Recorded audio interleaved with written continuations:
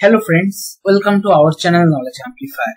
So today in this particular video, I am going to show you how we can do Sqoop operations in AWS EMR or Elastic MapReduce. Okay, so for that I will simply search here in AWS Management Console. I will search for EMR and I will click on that, and then here I will go to create cluster. Okay, so here it will open. So here we can go to advanced option, and then here what are the things we can specify, like for example we want Spark, okay, we want Sqoop, Pig is there, Hue is there, Hive is there, and Hadoop is there. Okay, right, so here we can go to next.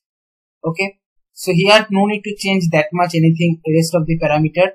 So here we can go to next, and then here logs information will be stored. Cluster name, let me give my testing or Sqoop testing, we can give Sqoop testing. Okay, right, click on next. Then here we have to choose the EC2 key pair which we want to give or which we want to use to open the EMR console. Okay, so I am going to use one particular already existing EC2 key pair. So here I am using this Hippo data migration already present key pair, and then I will simply click on create cluster. Okay, and the cluster will start spinning up. So this cluster name is Sqoop testing. It is currently in starting status. When it will be in waiting status, that means we are ready to use this particular one EMR. Okay, right. Now let me give you some fundamental background of Sqoop. So as you know, Sqoop is widely used to transfer data in between RDBMS and HDFS. That's why it is named as Sqoop.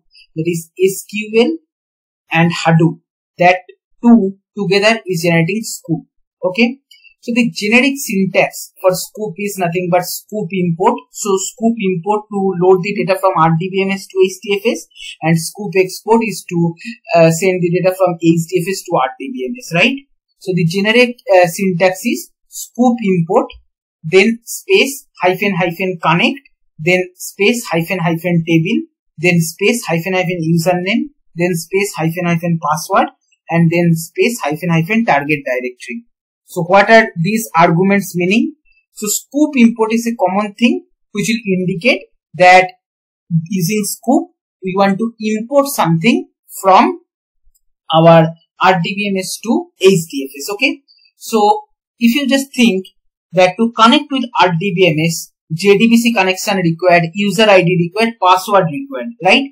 So this particular connect, this will contain or this will take the parameter which is JDBC URL, and it will connect to that particular database. Okay, then username, this is nothing but username to connect to database. Password is the password of that particular database system.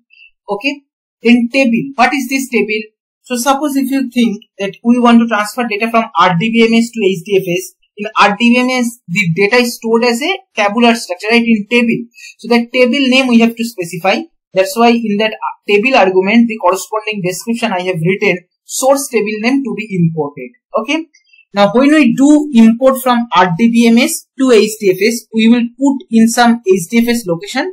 So that particular HDFS location we can specify in target-dir. So this particular target-dir is basically description is written. It imported data will be loaded in this particular specific directory. So Sqoop will import the whatever data present in RDBMS table in this particular specific directory. Okay, present in HDFS location, right? So this is a generic syntax for Sqoop. You should always remember this. So Sqoop import for importing data from RDBMS to HDFS, Sqoop export to send back the data from our HDFS to RDBMS. Okay, so when you are importing, what are the things required to make the connection in between RDBMS and HDFS? To connect to RDBMS, we require that user ID, password, okay, and then JDBC string or JDBC URL, right? Then when we want to load the data, we need to put in some location that will come in target directory. Very simple to remember, complete logical, right? Okay. Now Let us check whether our cluster is pinned up or not. By this time I will just make a refresh, or maybe we can refresh here also. So it is basically till starting state. Okay, let it start. Okay, till then let me discuss something more. So here for this particular discussion purpose, I am taking one particular RDS system. Okay, so I will open that RDS using SQL Workbench, and here if I just click on SQL Workbench, it will try to open. Here you can see it is having that JDBC URL, username, password already saved. Okay, and this is a Oracle RDS. That's why driver is Oracle or XML, Oracle, JDBC, Oracle driver. So if you are setting for the first time, you have to go to manage driver, and you have to make sure you are specifying that JDBC6 jar, which is required to make that connection. Okay, right. So we can make a connection by clicking on OK, and I will make this bigger. So this is the workspace where if we want, we can write some query. So these are the existing schemas. Okay, maybe I can go to C schema and this table. Okay, and here you can see that it will take some time to list down all the table names. Okay, so if you see that these are the tables present in this particular C schema. Okay, so for this particular discussion purpose, I am taking a schema where small number of tables present, that is SFMIGR. Okay, I will just expand this table. You can see here 2 tables present. You can again click on plus, and then here you can get columns information, indexes, or maybe some other difference or something. Like for example, let me show you some amount of data. So select star from. So our this particular schema name is SFMIGR. So I will take it here, SFMIGR dot. Our table name is big table testing. So I will just put it here. Okay, and then here I will run this particular piece of code. Right. So if the table is bigger size, then it will take more time. If the table is smaller, then soon it will show as tabular structure in this particular part. Okay, so this particular table is having more data, that's why it is taking some time to load all the data. Right. So let the data get loaded, and let us check whether our EMR is pinned up or not. So I will just make again one more refresh, and still it is starting. Okay, fine, let it be.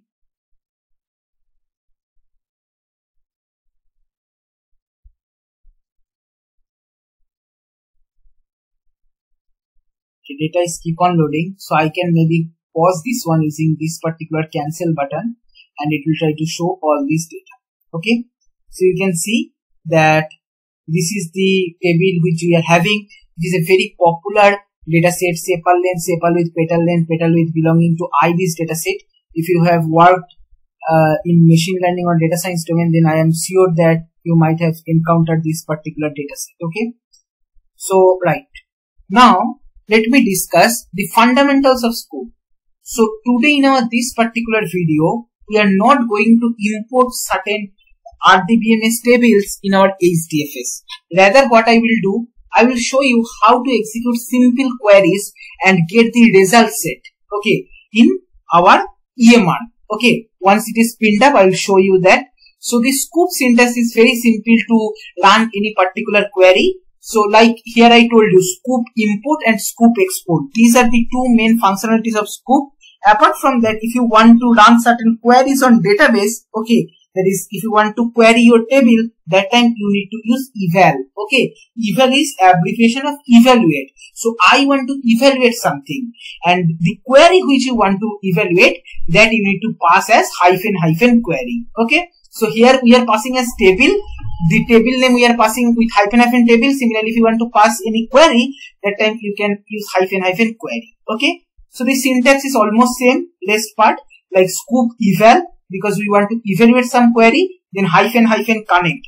Then here we are specifying the JDBC URL using which we want to make the connection with our RDBMS system. Then we are giving the username and password for our database, and then we are passing the query which we want to execute in our database. Okay, so select star from SFMIGR big table testing, fetch next 10 rows only. That is basically nothing but we are limiting number of records to 10 records only. Like for example, I can show you here itself the same query I pasted, and I will just simply run this particular query. What it will do, it will just show that top 10 records. Okay, right? So this is how it is working. So the same query we will execute using Sqoop. So this is the syntax. I hope it is clear to you. You understood. Just query is the argument which you have to pass, and connect is basically it takes the JDBC URL. Username basically takes the username of that RDBMS. Password takes the password of that RDBMS for connection. Okay, right? Okay. So now let me just again refresh and check whether this EMR is pinned up or not. Okay, now see, it is running. Okay, right? If I go to cluster, you can see here Sqoop testing is running. Okay, so now maybe we can use this particular one. So it is now in waiting state. We are good to use. So master public DNS. So this particular DNS we will copy simply, and then we will go to putty. Okay, to open it, and then here I will paste the host name. Then you remember we specified one key pair for opening that EMR console. So I will just take that particular same key pair, that is Hippo data migration, whatever key pair is specified during the launch of our EMR cluster. Okay, and then I will click on open. It will be opened. I have to click on yes and login as. So the login ID will be Hadoop by default, as you know, for this Unix system in EMR, and we are entered in this EMR. Okay, so if you don't, if you keep this particular putty as ideal for longer time, then it will be logged out. So to avoid that, I will go to change setting, and then here I will go to connection. Instead of 0, I will make this as 5, and then I will apply. Okay. It will not log out quickly if you keep it ideal then also. Okay, right? So I hope it is clear to you. So this is our Hadoop cluster. Here we can run Spark, here we can run Hive, here we can run Sqoop, whatever we want. Okay, right. So what I will do, I will simply just copy this particular piece of code to check whether our understanding is correct or not. So I just pasted this one and I will hit enter. So the result should be this particular one we should get in this particular console. But see, we are not getting that. What is the error? It is giving could not load the DB driver, Oracle JDBC Oracle driver. So this particular Sqoop is unable to find out the Oracle driver what I was talking initially, which SQL Workbench also required, right? So we need to provide this particular Oracle driver. So for that, you need to follow 2 steps. Step 1, you need to first download JDBC6 jar. So as already I have downloaded that, so I will just use that one. So I will use WinSCP to connect. So host name, what is the host name? Our host name is this particular DNS, right? So I will just copy this one and I will paste here. Username as I have used Hadoop, right? And what is the password? We don't have password. We have key pair. So I will go to advanced, and here I will go to authentication, and I will choose my private key file. Okay. So here I will choose that private key file, whatever we have chosen for launching that EMR. Okay. And I will click on yes, and this will lead me to WinSCP. Okay. And then what we'll do, to run this particular piece of code, we will basically take the JDBC6 jar, whatever we have downloaded in our Windows, that we will shift from Windows to EMR, and we will point to Sqoop that use this particular driver. Okay, right.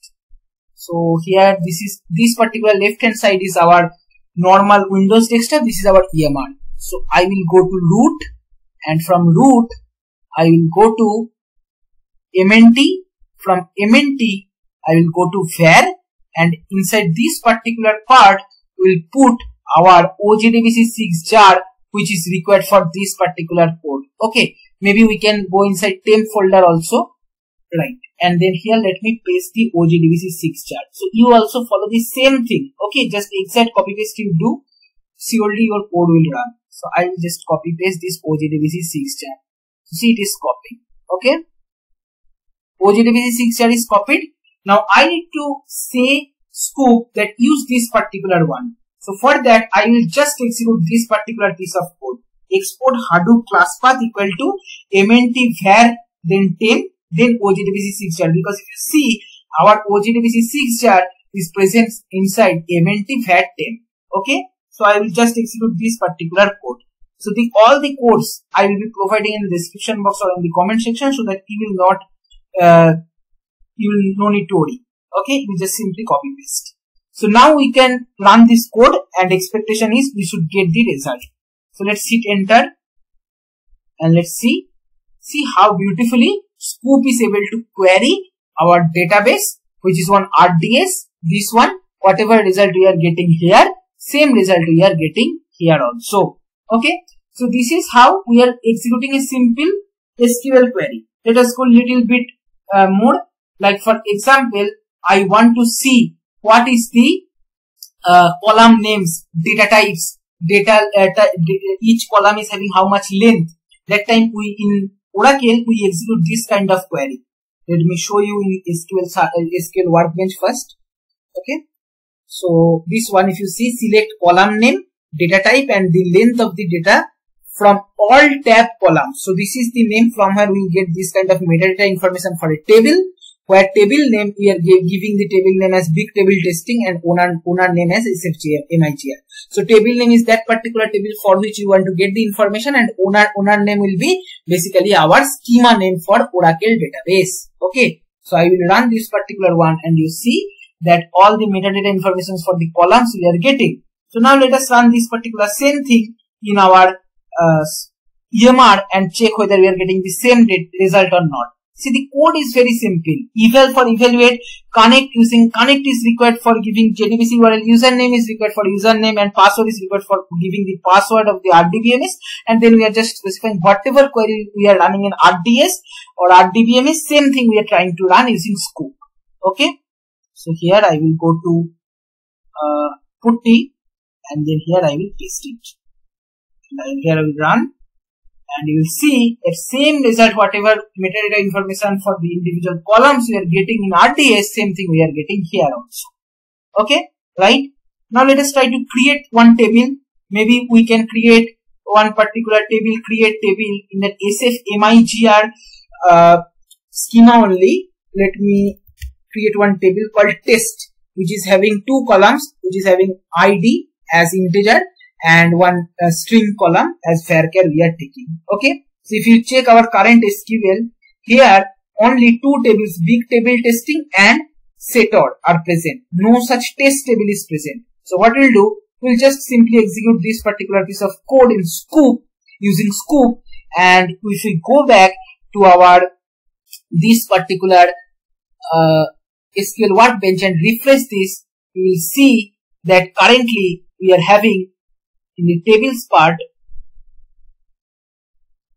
we are having three tables. Test table also came. Okay, right? Now if I do select star from SFMIGR dot test. Okay, so we just created the table. It is not like we have inserted data, so we'll get completely empty set. So let us import one set of data. So to give the insert, simply execute one insert query, insert into SFMIGR dot our table name what we created is test, right? So here test values 1, soham. Okay, we will just simply copy this and we will execute here. Okay, so it is executed, and here now if you execute the same code, select star from SFMIGR dot test, in our RDS we will be getting ID and name. Okay, so today what we learned, how to launch EMR cluster to work on Sqoop, what are the generic syntax for Sqoop, what is the importance of individual arguments with detailed description, how to give user requirement specific jar files, okay, and how to make Sqoop use that particular one, and how to run simple query using eval function present in Sqoop in our RDBMS and get the result set in the EMR console. Okay, so I hope you have enjoyed this. The complete code I'll be providing in the description box or in the comment section. If you find this video helpful, then please like, share and comment. Subscribe my channel if you have not subscribed till now, and don't forget to press the bell icon to get the notification of my latest videos. Thank you for watching.